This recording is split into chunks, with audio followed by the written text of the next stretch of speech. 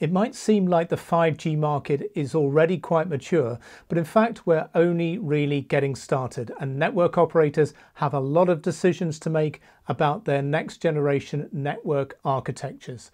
So I'm talking today with John Gromala, Senior Director, GreenLake Lighthouse Product Management at Hewlett Packard Enterprise, and Roshan Thekkekunnel, Director for Telco Cloud Infrastructure Domain at the Communications Technology Group at Hewlett Packard Enterprise. So, gentlemen, let's get started on this topic. What are the risks and challenges that service providers face when planning and deploying 5G networks? Roshan, let's come to you first. Sure, Ray. The two primary challenges that we are hearing from our customers is around the massive distribution of 5G networks and the disaggregation of these networks. On the first one around distribution, with 5G, we are clearly seeing the requirement to deploy compute at the edge of the network, closer to the subscribers where the data is generated, and it has to be processed right there in order to meet some of the SLAs for the new 5G services. So that essentially means telcos now have to deploy in hundreds, if not hundreds, thousands of sites across their network, and that's a significant challenge by itself around infrastructure management, around the entire network management. The second challenge is around disaggregation, and this is a journey that a lot of the telcos have been over the past few years. It started with network function virtualization, which is essentially the decoupling of the hardware from the software.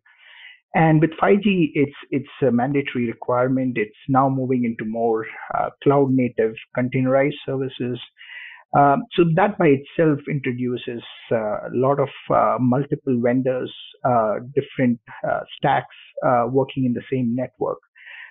So both of these factors, the massive distribution and the massive disaggregation, is in essence insourcing a lot of risk for our telcos, and that's primarily the challenges that telcos are facing with the 5G deployments. Okay, so a lot for the operators to consider. So how is HPE helping to remove these infrastructure risks and challenges for telcos? Roshan, let's start with you.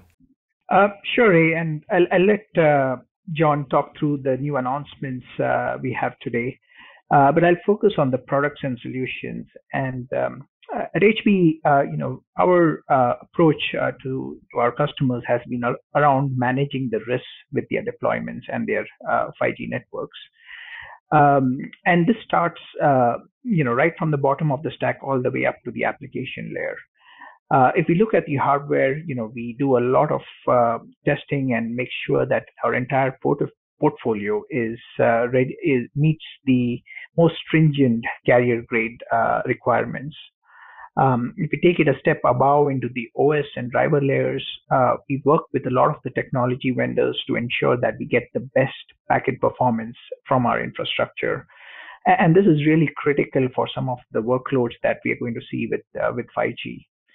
And then we bring this all together in what we call HPE Telco blueprints, which are essentially validated designs which are optimized for very specific use cases. And these include virtualization technologies for VMs as well as containers as we move into more 5G deployments.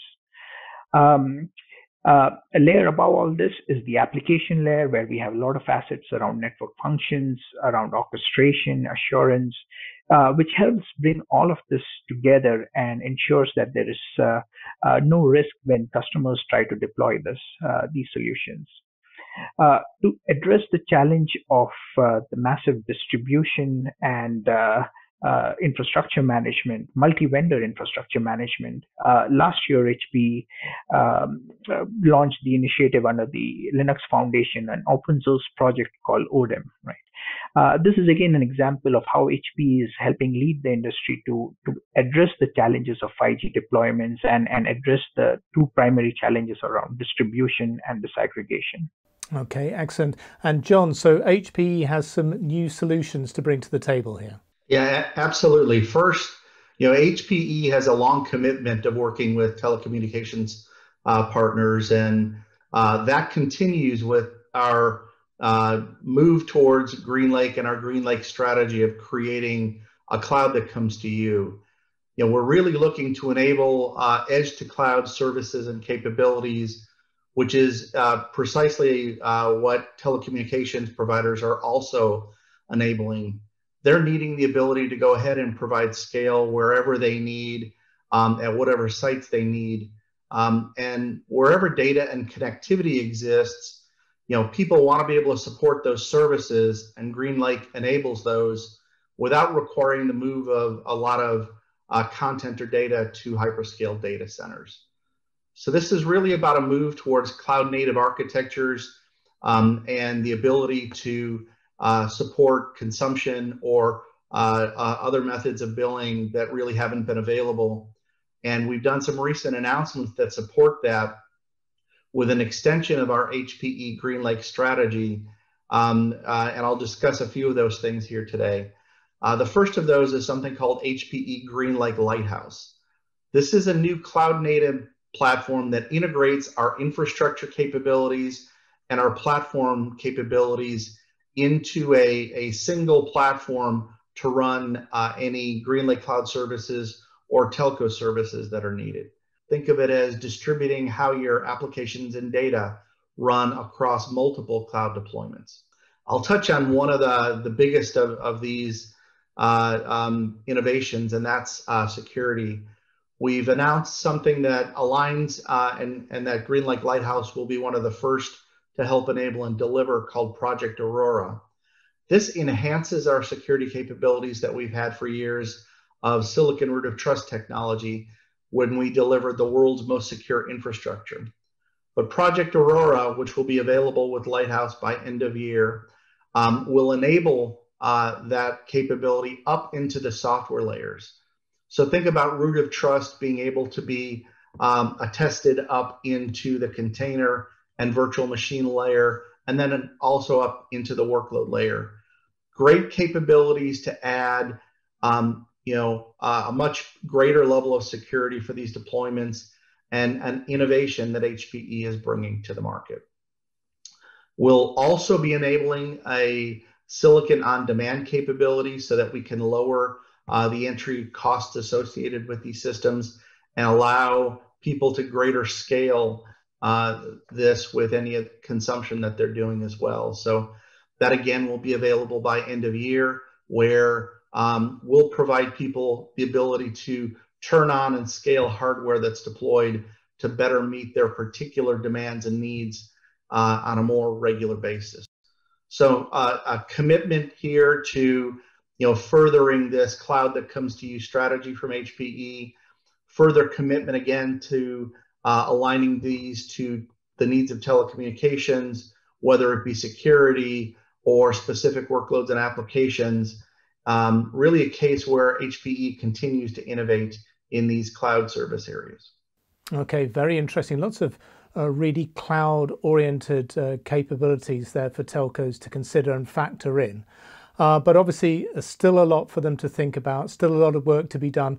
John, any final thoughts about what the telcos should be thinking about in terms of their future 5G strategies? Absolutely. And you've heard us talk about not only the needs of these telecommunication providers, the needs that we're innovating with cloud and cloud native architectures.